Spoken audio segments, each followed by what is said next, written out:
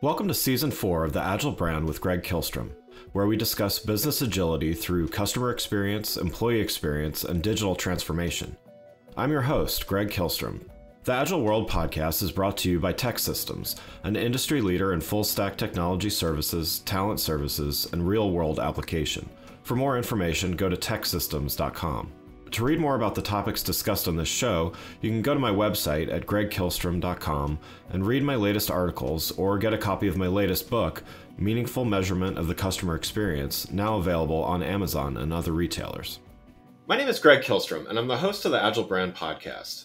Today we're going to talk about the healthcare customer experience and how customers are shifting their preferences to want better digital experiences. This means that healthcare providers need to keep up with these demands while providing better and more personalized experiences across channels that include both offline and online ones. To help me discuss this topic, I'd like to welcome John Nash, Chief Marketing and Strategy Officer at Redpoint, a CX software provider. John, welcome to the show. Hi, Greg. Thanks. I'm excited to be here. And I think your focus on agility is key in today's market. It's really a dynamic market environment. Certainly with customer experience, it's really dynamic. So I think your agility focus is great. Wonderful. Well, yeah, no, I'm looking forward to talking about this with you. Why don't you start by giving a little background on yourself and what you're currently doing at Redpoint? Yeah, sure. I've spent my career helping brands create value for consumers and then ultimately value for themselves through innovative use of data and technology. And, I've been fortunate to work with a lot of creative and dynamic companies and people. In my career with Accenture, I co-founded their CRM line of business, which is all about using data to improve relationships. I led their customer insight practice, which was a cross-industry practice. I led product strategy at FICO, where I really got into advanced analytics. I co-authored a book with their chief research scientists that really got into the power of making automated decisions.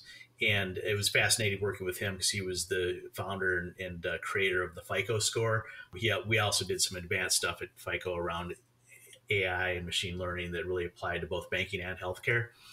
And then at Redpoint, I help our company get our message out to the market and come up with the right strategies to get there.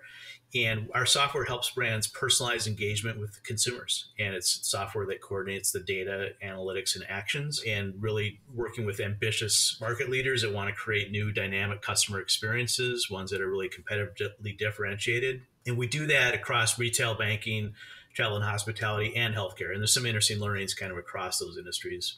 But we are a B2B software company, so it's interesting. The survey that we did with consumers was really to make sure we're at the top of our game in working with the leading brands as they up their experiences with the consumers. And, we work with healthcare across all parts of the ecosystem. It comes from payers to wellness to proactive care to post-care treatment, and really engaging with consumers across that life cycle to become more personalized and ultimately deliver better outcomes. Wonderful. Well, yeah, looking forward to talking through this with you. And as you mentioned, Redpoint recently revealed the results of research conducted in November 2021, including a survey of more than 1,000 U.S. consumers that shows that most, about 80%, prefer to use digital channels to communicate with healthcare providers and brands at least some of the time, and 44% prefer digital communications the majority of the time. So from your perspective, are healthcare providers and brands set up to deliver on this at the current time? And for those that aren't, what should they be doing in order to better meet these demands? Yeah, I think, most were not ready. I think most were caught off guard. If I look at, in 2020, there was about a 10-year acceleration of digital transformation in healthcare in particular. In 2021, that just continued. So the market was moving way faster than people were prepared for. To get ready, I think there's some that were more ready than others if they had digitized their content or if they were focused on a more holistic value-based care in the whole value chain of healthcare, or if they had telehealth in place. But really, we work with a number of companies to really get ready and to really accelerate their development of digital transformation. And it really starts with rethinking the customer experience in terms of triple aim in healthcare, which triple aim is better healthcare outcomes, lower costs, and better consumer satisfaction. So those are sometimes at odds, but there are really ways to get all three of them. And it's now possible to do all three of them. And we worked with one of the largest payers to look at their new member acquisition programs for both Medicare and individual markets. And they were able to grow their member base 25% while also decreasing their operating expenses 25%. So, and a lot of that decrease in operating expenses was shifting things to digital channels and creating a holistic experience.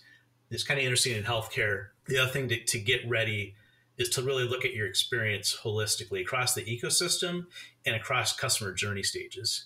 So there's some parallels to the travel industry where they look at, for them, it's not a visit, it's a trip. So pre-trip, trip, post-trip. And they, in the travel industry, has probably led healthcare in this in terms of looking at the granularity of their customer segments, the personas they're dealing with, the journey stages, and then creating these personalized omnichannel experiences. And just like in travels also delivered higher revenue with lower costs, healthcare is doing that too now. They're a little bit further behind in terms of granularity goes and measuring the impact on triple aim, but they're certainly on the right path. The research also showed that 66% of consumers would choose a provider based on the ability to communicate in a timely and consistent manner. And over one third, about 34%, were frustrated by limited doctor availability and slow response times. So omnichannel personalization is talked about a lot, but even for larger and more sophisticated organizations, it can often be challenging. With true omnichannel personalization as, let's call it, the North Star, how can an organization position itself to get there, and even incrementally by choosing the right data and other technology platforms? That's a great question. And I think, you hit the nail on the head with incrementally doing it, because it is really, this speaks to the whole focus on agility.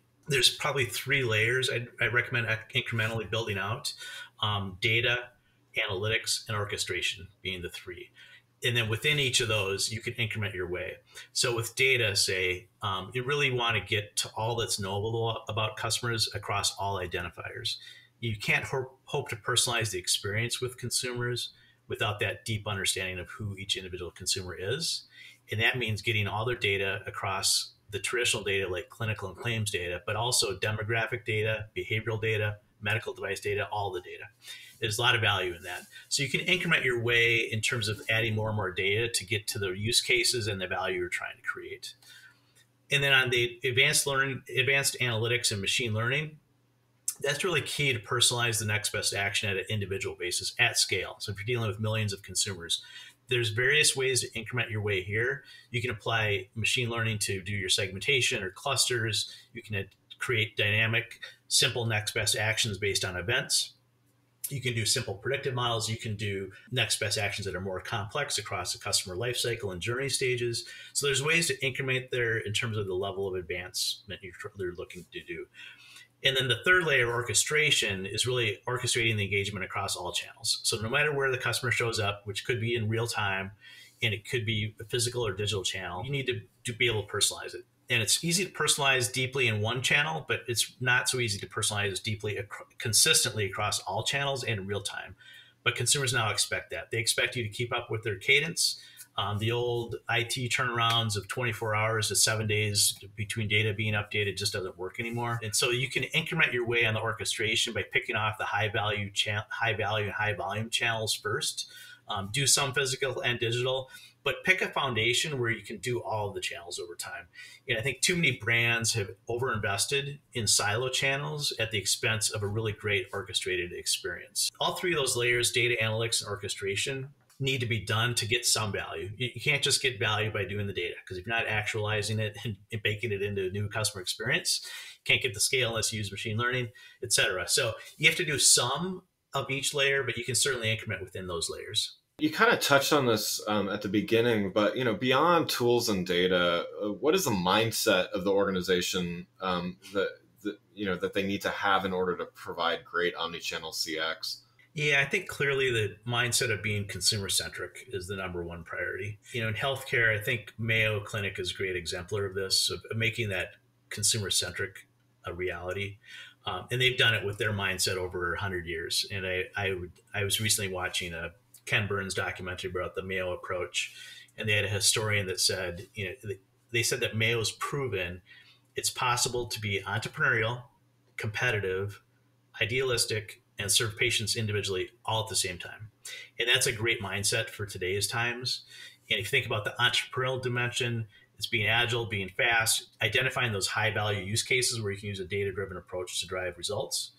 Being competitive, there's fierce competition for the share of consumer in healthcare. We're competing with retailers, with Amazon, a lot of non-traditional healthcare players, and consumers are picking winners based on the level of personalization. And our surveys have bore that out. Idealistic, triple aim, driving outcomes up and costs down and better patient satisfaction don't have to be conflicting objectives. You can drive all three of those without necessarily costing more. So I think it's important to keep our idealistic and opportunistic mind on this. And individually. So the technology exists today to do that at scale, both digitally and physically. It's arrived, so embrace it. So if you're consumer centric and you focus on those types of, that kind of mindset around it, you will be successful. Well, also pointing back to the research that was mentioned earlier, 60% of consumers say it's critical for providers to show how well they understand the individual beyond basic patient data. So to me, this doesn't just mean that consumers want the convenience of being able to access their healthcare providers on their device or medium of choice, but they also want better and more personalized experiences. So how should healthcare providers think in terms of bridging this gap? Because it's not just enough to be on channels. They have to rethink their experience across channels. Yeah, it's interesting. I think there's two fundamental gaps within that gap. One is a strategy to execution gap. Which requires rethinking your customer experience holistically and then putting the right capabilities in place, so the right data analytics and orchestration. So people have this great customer strategy in their mind or in their head, and brands certainly know what they want to do. They just can't execute it. They don't have the right capabilities in place. So one thing to bridge that gap certainly is to get the right capabilities. A second thing is there's a customer understanding gap, where you really want to know and need to know your customers, but you don't always know them as well as you should. Sanitas is a provider we've worked with that has closed that customer understanding gap and that strategy execution gap really well. Sanitas, if you're not familiar with them, they're a provider system in Florida and Texas, New Jersey, but they believe in whole person care. They're very value-based care focused. They're working with Lucerna, who's a partner of ours Lucerna has an operating system for value-based care that brings payers and providers together. Using our software. Sanitas delivers highly personalized omnichannel engagement, and they're using that to close care gaps. And so to give you an example, they only get paid on delivering value, so outcomes, because they're value-based care. So they proactively go after closing care gaps, which are things like preventative diagnostics, inoculations, et cetera. And if you remember in 2020, in the first 3 quarters of that year, people were not going in for diagnostic or preventative care. They're hesitant to go in, or the hospitals actually and clinics weren't letting them come in. So there was a huge gap in care gaps that developed over those first 3 quarters. And Sanitas put a push on that in the last quarter of 2020 that they used highly personalized engagement to outreach to consumers to close those care gaps. And they actually closed the gaps they'd set at the beginning of the year for the full year in 1 quarter's worth of work. And they did this through an omnichannel, data-driven, personalized engagement. They used email, other digital channels, person-to-person phone calls, and it was really highly tailored to an individual's channel preferences, their language preferences, where their location was, and matching that up against clinic scheduling availability for the procedure they needed. Their preferences for a male or female doctor, which sounds like a simple thing, but it has a huge driver on accepting or scheduling an appointment. And you can tailor messages and images based on those preferences. And they uncovered some of this through A/B testing. And they also did some surveys and they did highly personalized surveys that got a high completion rate. So they were able to get these care gaps closed, which obviously have a huge impact on outcomes for consumers and lower costs over time. So, and that's, we're doing that with Sanitas. We're also doing that same type of thing with one of the top 10 provider systems in the US. So it scales up there as well. So how does an organization measure and understand how well it's understanding its customers? So there's those metrics that measure what a customer does, but how does an organization ensure it's meeting both current customer expectations as well as those expectations that will certainly change as the industry evolves or other things evolve? So how does an organization ensure it's staying one step ahead? That's a great question. I like the question. It's kind of the metadata question. Exactly. How do I understand the data about my data? So whatever you think it is, you're probably worse off. And I know there's some HBR research that said that 95% of people think they're self-aware, but only 10 to 15% are truly self-aware. And I think that similarly, healthcare organizations don't know what they don't know. So it's really hard to figure out if you're at that level of measuring and understanding that you need to be. But there are some practical questions you can ask that really help you uncover what your awareness level might be. And one of those questions is, do you have all the data? Are you bringing together clinical claims, consumer demographics, behavioral data, et cetera? A second question is, do you have the data that moves the needle? So you want to influence consumers to do things like close care gaps, but do you have the data that actually helps with that part of the journey or that particular outcome? Do you have data that keeps up with the customer in the customer's cadence, which could be real time or it could be a 5-minute window or a day window, whatever that cadence might be? And another good question to ask yourself is, do you have data accessible across all channels? If your behavioral data is stuck in your web channel, it's not very helpful to an omnichannel customer experience, which is true for most businesses out there. And then are you able to resolve identities across channels? So consumers use email identities, social handles, phone numbers, patient numbers, member numbers, any number of things, cookies. There could be lots of different ways to identify a customer. And if you're not able to identify them accurately as they move across channels, you really end up with a very fragmented and friction, a customer experience full of friction. So I think the other thing I'd mention there is, be open to new measurements too. So we were working with 1-800-CONTACTS, or 1-800-CONTACTS, and they provide virtual contacts, but they had a really uptick in their business around virtual visits and prescriptions. And they found that they were engaging with consumers more in the call center than they were before 2020, and they were okay with that. They had some metrics to shorten call times, but consumers wanted that personalized interaction and with a real person. And so they were adjusted some of their metrics to allow for greater call times, but it ended up having a good impact on their bottom line in terms of revenue growth.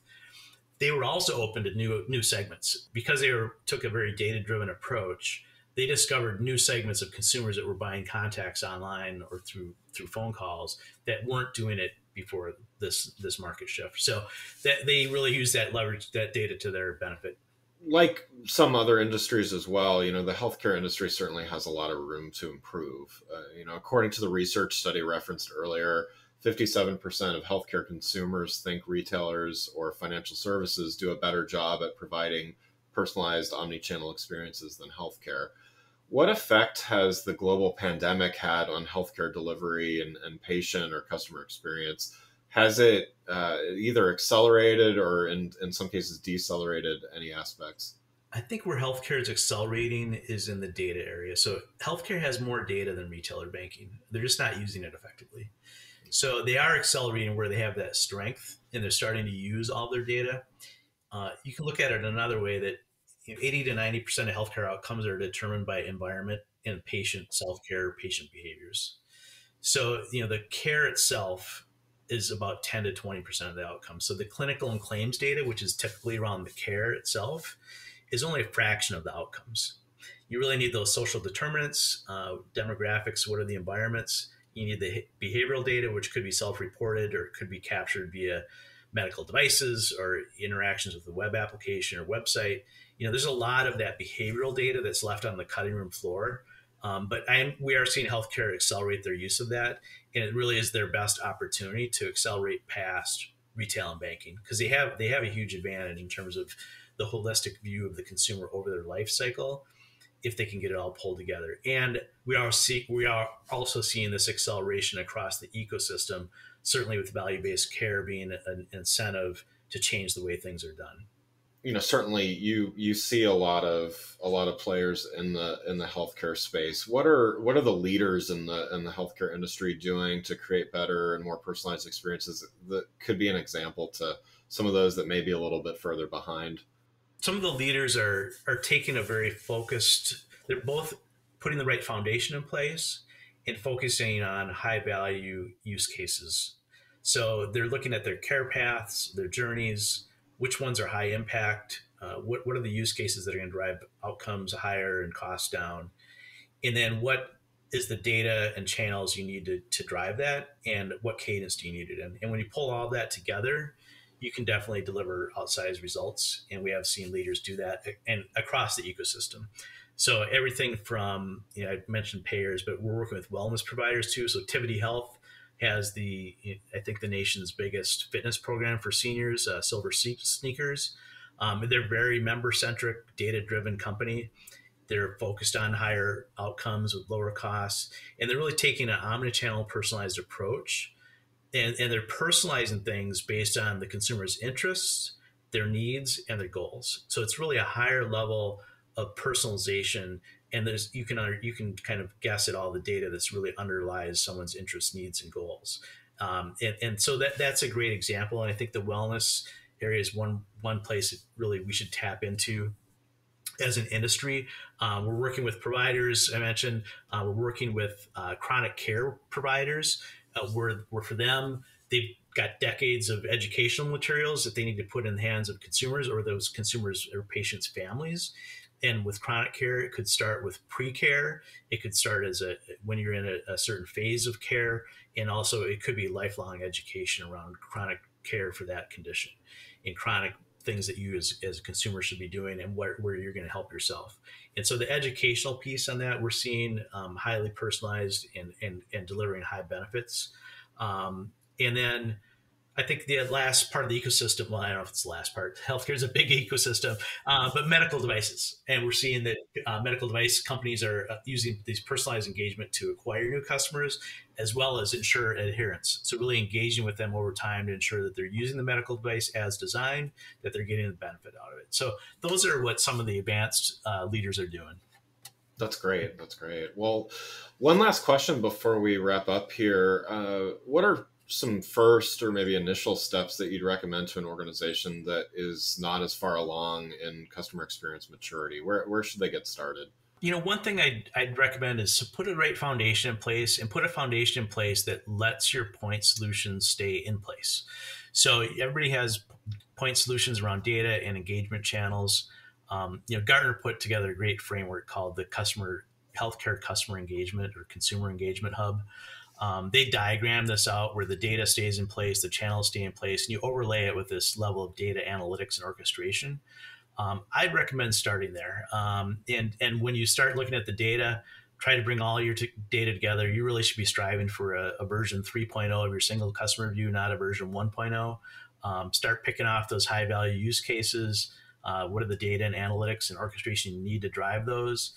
And the use cases vary by where you are in the healthcare ecosystem. So for payers, we've seen things around acquisition use cases, certainly for Medicare population in individual markets.